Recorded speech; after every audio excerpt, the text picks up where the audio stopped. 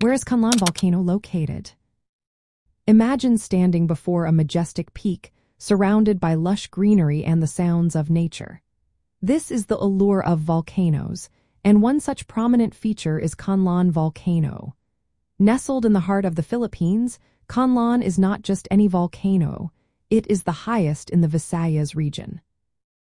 This stratovolcano is situated on Negros Island, which is part of a larger archipelago in Southeast Asia.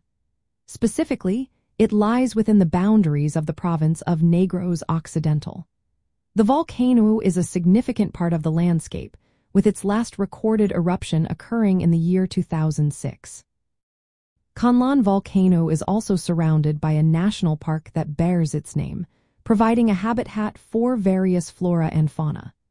The area attracts both tourists and researchers alike, eager to witness its natural beauty and geological significance.